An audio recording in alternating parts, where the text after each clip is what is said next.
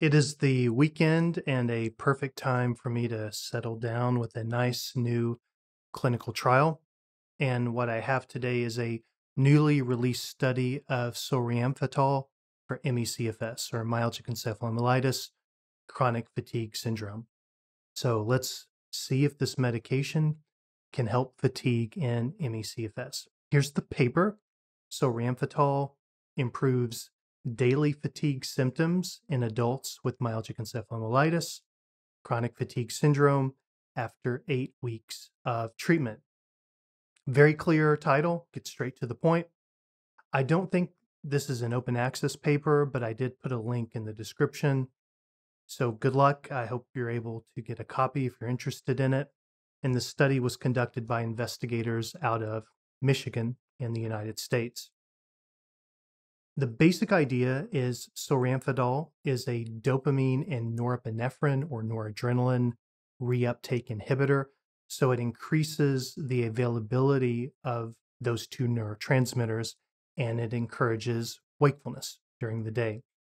It's FDA approved in the United States for excessive daytime sleepiness, especially due to narcolepsy or sleep apnea. And it is logical to hypothesize that a drug like this could help some people with ME/CFS, but we don't know until we try.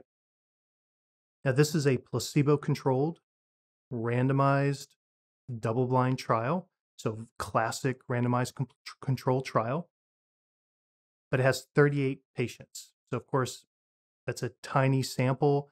So, no matter what the results are, we should be very cautious using this paper to make medical decisions. Now, in the abstract, they call this a phase 4 trial. I don't know what they mean by that because phase 4 trials are huge with thousands of people. I would call this a phase 2B trial, which is an efficacy trial in a small group of patients. You can also call this a pilot trial. And it's basically to determine if there's any reason to conduct a larger study before you commit all that time and all that money. All right, I checked the conflicts of interest, and we see that the study was funded by Axum Therapeutics, which is the group that currently owns the medication, and the lead author, Joel Young, has served as a speaker and an advisory board member for that company.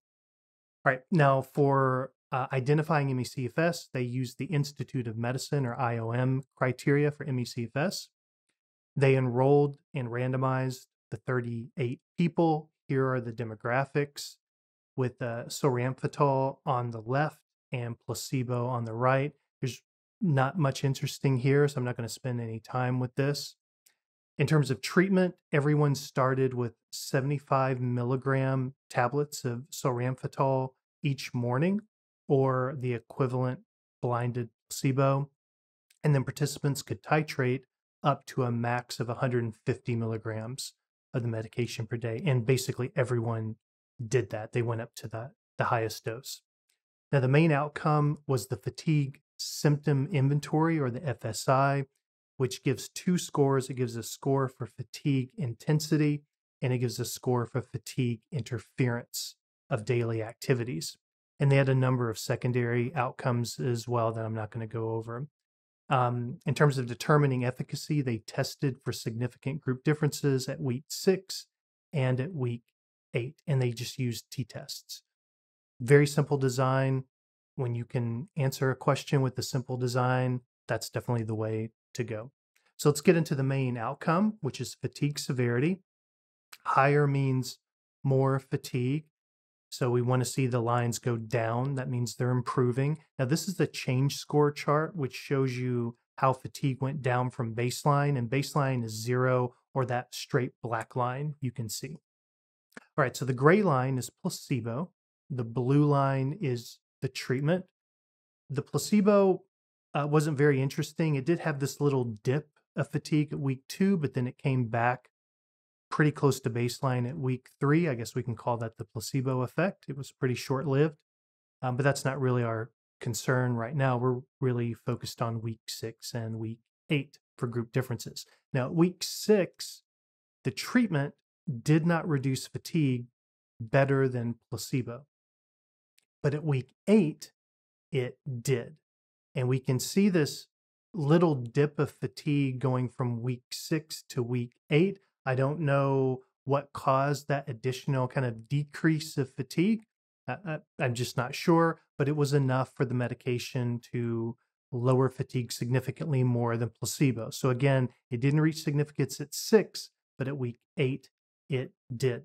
Now, if my calculations are correct, fatigue was reduced on average by 27% by the medication. Some people on the medication had less improvement than that, of course, and then others had more improvement than that.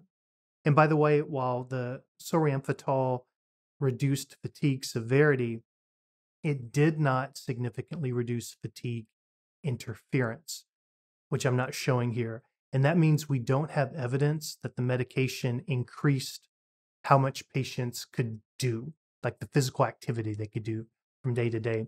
In the next study, I'm assuming there will be a next study because it helped fatigue. But when they do that, they should consider using activity monitors to objectively measure daily functioning. That can be more accurate than self report. So that's really the main finding. There were also some improvements with some self reported cognitive function measures. Again, they could explore that further in future studies using objective cognitive tests. It'd be interesting to see if this actually improves cognitive performance. Regarding safety and tolerability, everything looked good with side effects. In fact, it seemed to me that the placebo group had more issues than the treatment group, which is a good sign for treatment tolerability. But in any case, there wasn't really anything concerning with the side effects that were reported. So let me give my overall assessments of the study. In general, patients had some benefits from the treatment. It's hard to get statistical significance with 20 versus 20 people or less. And that's one big reason why clinical trials typically have hundreds of participants, because you typically need that to have the statistical power to get significance. So the fact that they had significant results suggests that the medication does do something genuinely helpful. But there definitely has to be a larger study to know for sure. The main limitation I think the study has in determining the impact of the treatment is the study was just too short to know if this is going to be a long-term solution for ME/CFS. Obviously, a next study will need to measure the response over a longer period of time. Something like 6 months would be great. So, should you try this in the meantime? Should you try it now? Obviously, this is pretty experimental for ME/CFS, even though it is FDA approved for other conditions, and your physician can prescribe it. And as I just mentioned, the side effects seem to be mild and limited, so your physician may be willing to have you try it. One other note is I didn't show you these charts, but some of the evidence they showed suggests that the benefits come on pretty quickly, so you don't have to try it for months and months and months to know if you're going to get a benefit from it. It looks to me that you'll know within a week or two if it's going to be useful, which can be handy. Now, having said all that, this is definitely not for everyone. It's not appropriate for everyone. Almost definitely not a good idea for people with uncontrolled high blood pressure, because if you increase norepinephrine, you're going to increase blood pressure by constricting the blood vessels. Probably not a good idea for people who are prone to anxiety issues, because again, because of effects of norepinephrine or noradrenaline. Also, other psychiatric issues may be contraindicated. Definitely not allowed in women who are pregnant, because the animal study suggests that we can affect the fetus.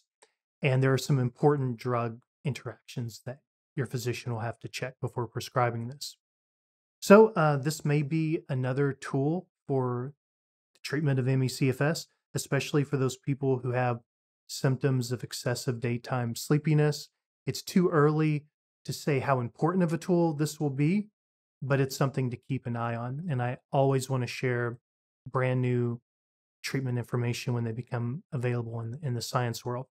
By the way, on that note, another clinical study came out last week, like a day or two after this one, and that is looking at pyridostigmine for ME/CFS. And I'm probably going to talk about that in the next video, because that medication has been capturing a lot of attention for ME/CFS treatment. So I will be back soon, and thanks for listening.